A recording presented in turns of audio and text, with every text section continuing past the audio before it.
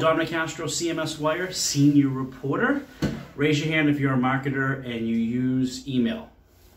Yep, pretty much everyone raised their hand right. Wait, someone didn't? No way. Come on now.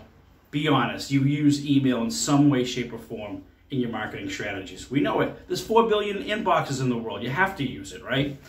We're not saying it's the go-to and like the number one thing and the only thing, but it's probably a pretty significant part of your marketing and what sort of drives all those conversations with marketing operations. You're breaking down A/B tests, send times, and all that. Well, there's a lot of vendors out there in the artificial intelligence world who are promising that they can do it for you and do it better than your tried and true systems. Machine learning is getting into these email capabilities, and they're measuring things like patterns in recipient opening the email, patterns in subject lines, what gets people to open emails, what links count. AI is doing the work there as it learns more and more and more. So we're going to be watching that story very closely with email, and we hope you enjoy all our other coverage of AI in marketing on CMSWire.com.